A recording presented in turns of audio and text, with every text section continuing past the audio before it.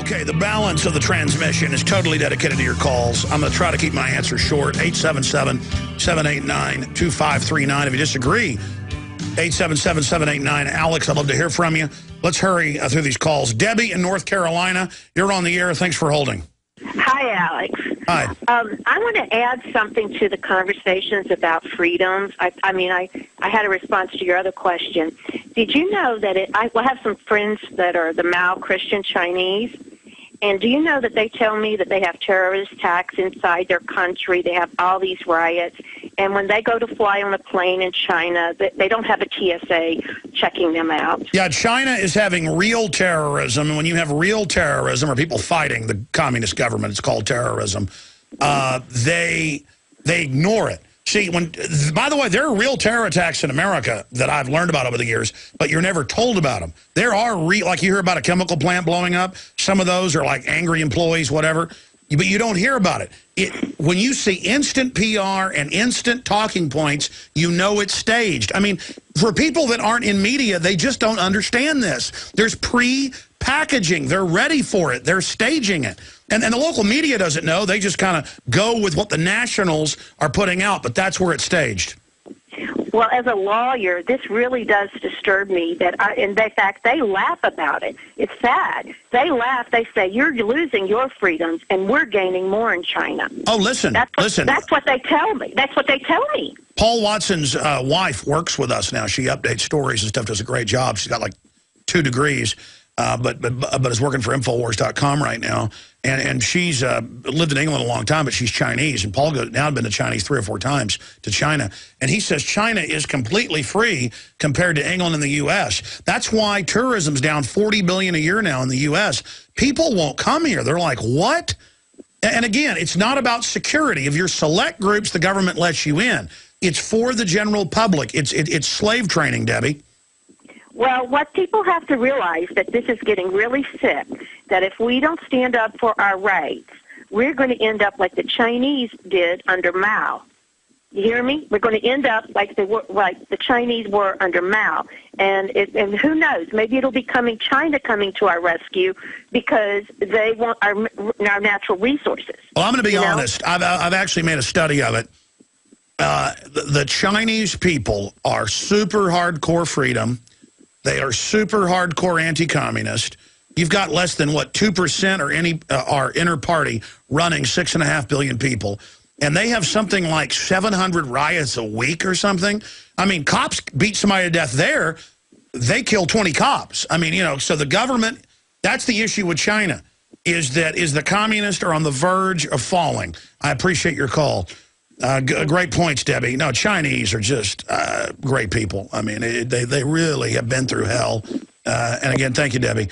And so Americans went through tyranny and wanted liberty, and we became this great place. Now we're the great-great-grandchildren of these people. We're a bunch of spoiled brats.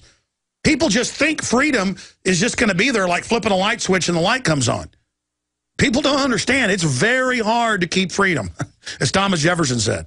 He said, even if you defend it 110%, you're probably not going to be able to keep it. But if you're like, oh, I'm going to, there's a football game on today, the Browns versus the Bengals. I'm going to see how Colt McCoy's doing. If America wasn't in all this trouble, that could be what you were obsessed with. Jane in California, you're on the air. Go ahead. Hey, Alex, I've been listening to the show like 5 years now. I just love the information you provide. I think it was the president.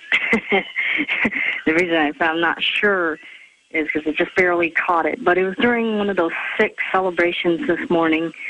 And to all the Christians in the audience, you all should have been sick to your stomach because I think he was quoting a psalm. And I was thinking, you no more believe in the Bible than we all believe in 9/11 and the official story. Well, listen, I could hire top speechwriters and have them write speeches and sit here and read off a teleprompter and look like I'm sincere. He reads off a teleprompter. I don't like Bill Clinton. But I'll tell you, Bill Clinton actually was as close to a president actually running things since JFK. Not a good guy, but Bill Clinton's actually a globalist. He's actually very high level. He actually would barely sleep to know policy. He's a globalist, but Bill Clinton didn't need teleprompters. I mean, with Obama, he will not speak. Teleprompters have broken before, and he can't talk. He is an actor reading off a teleprompter, so it's fun to hate him. He's an unsavory globalist, but at the end of the day, he's a total puppet, Jane. Pretty scary. Well, I just have one question.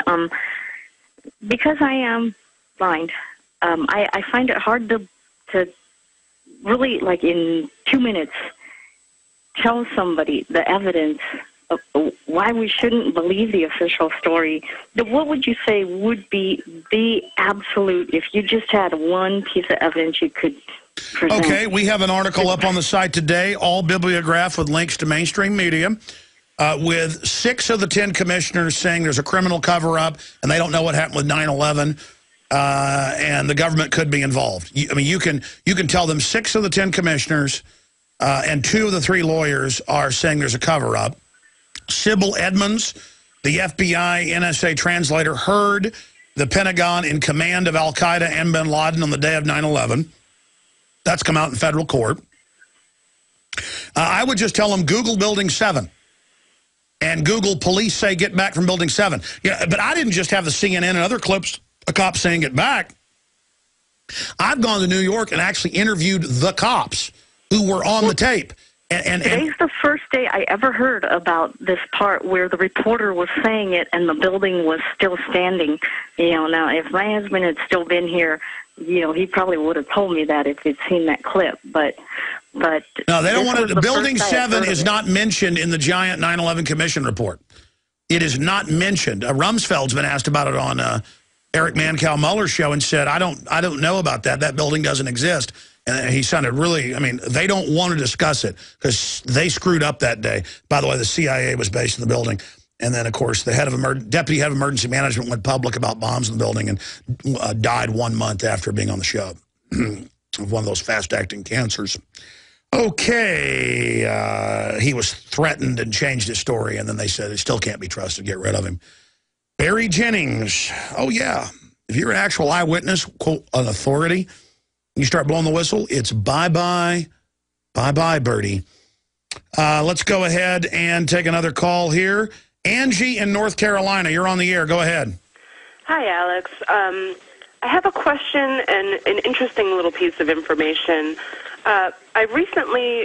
It wasn't until about a year or 2 after September 11th that I really began to search for answers. I knew that day that the towers were demolished. I just assumed, I think like most people did, that bombs were planted by terrorists in the building beforehand. So I started searching for answers after that and eventually made my way to you. And recently I decided to look for your original September 11th, 2001 broadcast. And I was wondering when the last time you listened to that was, because I was really taken aback by the information you were giving on the day as it was unfolding. It wasn't too different from listening to one of your shows currently. Well, that's because we knew it was coming, ma'am. People keep saying I predicted it 2 months before. A year before 9/11, I said they're going to blow stuff up, probably the World Trade Center. The only tape we found was the one 2 months before. Stay there. I'm going to come right back to you. I want to hear what I was saying.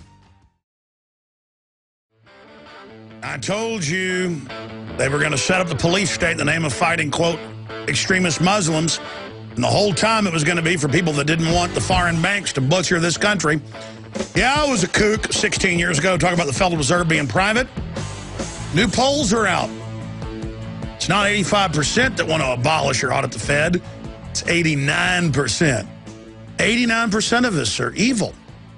I remember being called a conspiracy theorist 16 years ago on radio. People calling in and going, you nuts, saying the Federal Reserve's federal. It's federal. Well, look at the name. Like Federal Express or Federal Cleaners or Federal Ammunition or Federal Bank. I bet they got a federal pizza. I haven't Googled it, but it's about as federal as FedEx. Federal Express. Is FedEx federal? No, it's private. There was a time when it had government on it, it was trusted. All right. We were talking to Angie in North Carolina. No, I've not listened to my 9/11 broadcast.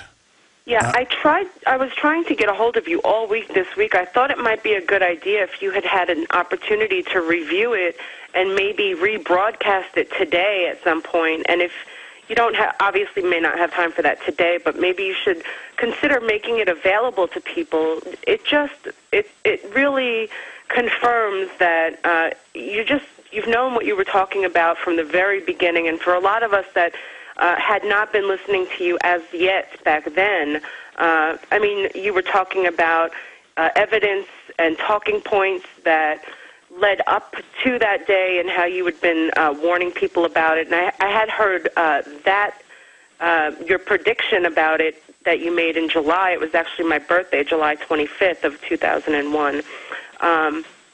But you talked about, where the country was going to go from there that day, and you nailed it all. It was all very accurate. Well, Angie, thank you. I would love, and yes, it's all over the web. Hundreds of thousands of people listen to it just on the YouTubes I've seen. I haven't gone and listened to it because I don't like listening to myself. But that's why I announced earlier in the week a contest. It's $5,000 in prizes, $3,000 first place, $1,500 second place, $500 third place, of compilations of Alex Jones predictions. Because I know thousands of times the last 15 years or so, I said they're going to set up derivatives, they're going to implode it around 2011, 2012, they're going to set up a Bank of the World, you pay carbon taxes and value-added taxes too. And I would have loved to have, and now it's happening, that they would implode the euro and set up an actual financial dictatorship. That's now in the news. But I'd love to say, ooh, I predicted it. I didn't predict it. Globalist write white papers that are thinly veiled. In some cases, they're not even veiled. And I appreciate your call. I'm going to give somebody some big inside baseball here. Okay, this is big inside baseball. And I've talked about it a lot, but this is big. You want to understand the heart of things, it's this. The globalists are masters of psychology. And when they staged 9/11, they knew that every major corporation, every government, and every historian would immediately know what had happened. I'm not that smart. I know, millions know. So 9/11 is a two-way, double-edged sword. For people that are intelligent, it's weird. I can tell whoever wrote it. I watched last night. Now I'm having one of those moments because I have too much data. That's the problem. Too much data. What's the movie with... it'll pop in my head in a minute. It's the movie where you take a pill and it makes you a lot smarter. Then you've got to have the pill, and the guy ends up being a politician at the end. I watched it super late. I don't normally stay up late, and I'll remember it here in a moment. It's got Robert De Niro in it. I don't know the young guy who plays it, but the way everything speeds through and photographic memory, and that's the way my brain's always worked. Not that good, but you can tell that whoever wrote that has experienced it, where like you just have thousands of data points. The problem is being able to articulate it. But I can just see the edge of a book and remember data from this and add it to a whole bunch of other data, to then understand it. So I am able to take their full spectrum information and then take their veiled operations. See, they have a language that's only thinly veiled so they can communicate with each other through talking points. And sometimes they don't even veil it. I mean, Gary Hart, 5 years ago, wrote a letter to Iran. They published it in the Huffington Post saying the U.S. government staged Gulf of Tonkin and all these other events, the sinking of the Maine. Limitless is the name of the movie. And, again, I had that data. There's just such an ocean of data that I couldn't get to it because I'm busy with the cerebral cortex trying to scan all the information. We're all like that. The subconscious is just like not 10 times more powerful, 1,000 or more. And again, I'm trying to, that's an intuition. Intuition is not an intuition. It is a subconscious that's 1,000 times more powerful saying, I don't like that person. And of course, it's always right. It's never wrong. The gut's never wrong. Good cops have really good intuition. Good business people have good intuition.